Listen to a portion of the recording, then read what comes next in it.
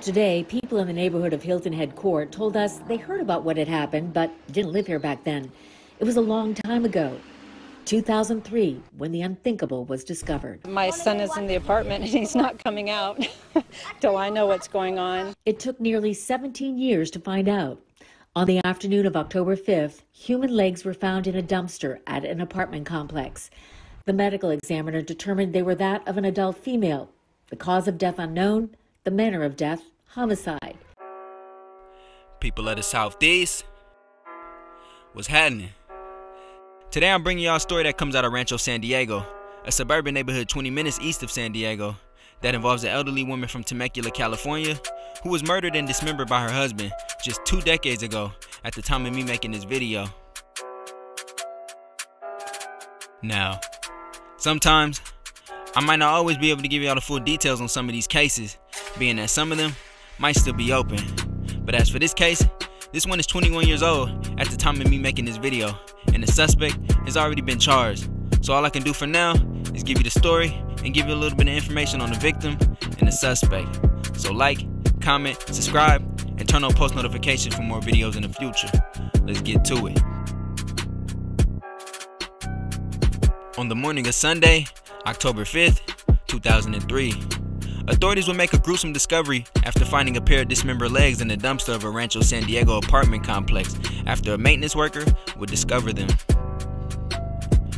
Medical examiners were able to perform an autopsy on the legs, determining that they belonged to an adult female. But according to investigators, the victim's identity and the circumstances of her death remained a mystery for about 17 years, classifying her as a Jane Doe. But in December of 2020, homicide and cold case investigators began using investigative genetic genealogical techniques to find the identity of the victim, locating the victim's adult son, who would then identify her as 54-year-old Lori Potter of Temecula, California.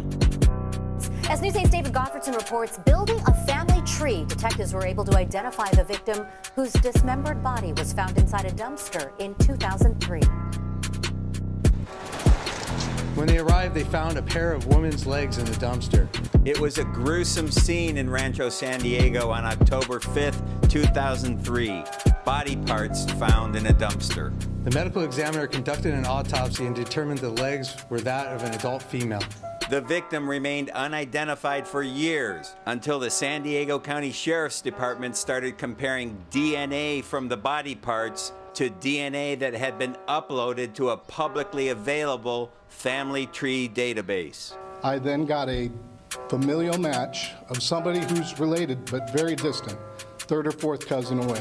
For 6 months, Detective Troy Dugal tracked the victim's family tree from the 1800s to present day, when he finally identified the victim's son. DNA testing confirmed the murdered woman was 54-year-old Lori Diane Potter. Lori was never reported as a missing person. This case would have unlikely to have ever been solved without the use of investigative genetic genealogy.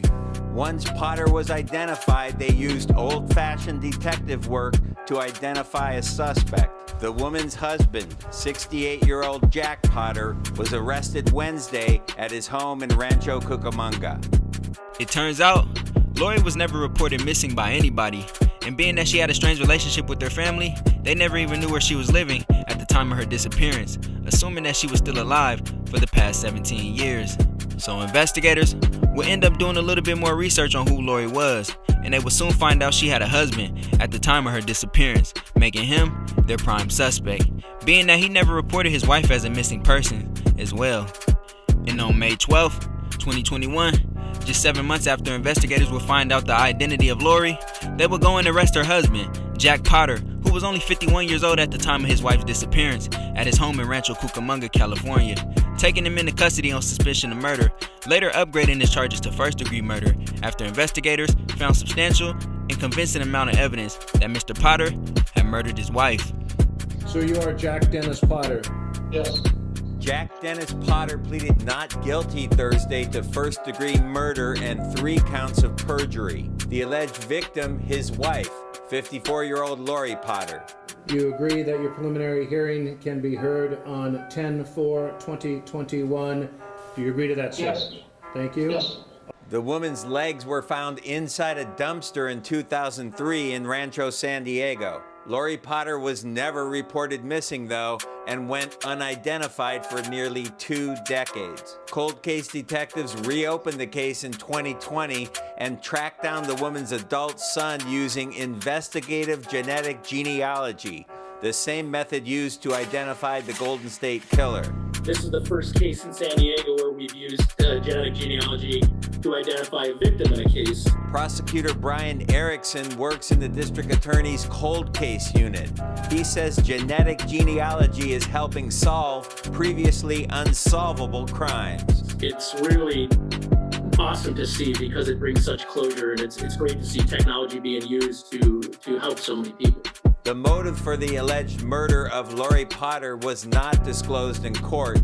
Officers arrested the 68-year-old computer consultant last week at his home in Rancho Cucamonga. The perjury charges stem from a divorce case the husband filed in 2008, where he declared under penalty of perjury that his wife had been served the divorce papers. Approximately 5 years after she was murdered, he was able to divorce her, which is all, public records. The judge ordered the defendant, who has no prior criminal history, held without bail. Potter will be back in court in August for a status conference. Carlo?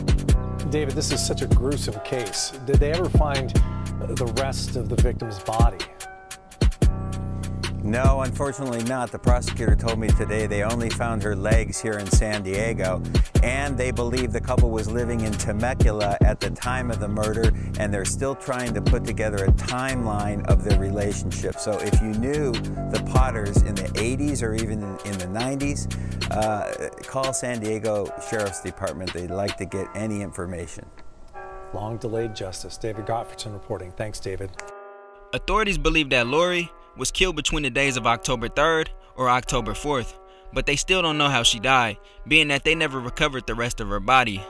And Jack Potter, who is now 68 years old, wouldn't give detectives any information on where his wife's body could be, so all they can do for now is charge him for her murder, also hitting him with 3 felony counts of perjury he committed in 2008 to 2009, after he would forge his wife's signature on divorce papers just 5 years after he murdered her.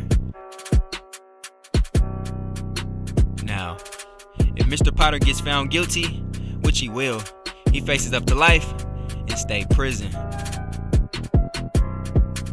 And just like that, folks, this concludes all the knowledge I have on this case. I would like to thank you all for watching. Like, comment, subscribe, and turn on post notifications for more videos in the future. I'm out.